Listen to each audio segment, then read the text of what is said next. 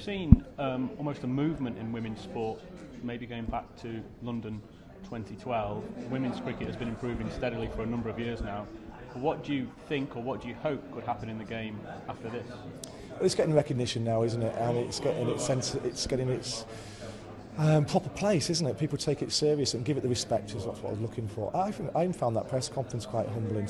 Listening to Heather speak, because as I said before, they've got these girls and the female athletes who play all the sports have a great sense of duty to the game, to inspire, to be role models. Which, as you know, as an ex-cricketer in the men's world, we didn't have that same duty or same expectation on us, because there was male role models all over the place. You know, male-dominated sport, isn't it? And these girls show great values and great morals, and it's always quite humbling when you hear them speak. You know, Heather just racking off the names of former greats and former occasions when we've won things.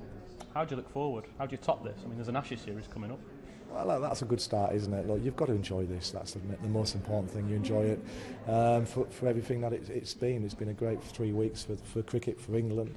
And then you turn your attention to Ashes. It'll come around quickly. You know, the girls get 10 days off. They go to Super League. They'll have 10 days off after that, and then they'll come back to us to start preparing for the Ashes, which include a Test match somewhere. Thanks, Mark. Brilliant. Thank you. Cheers, guys.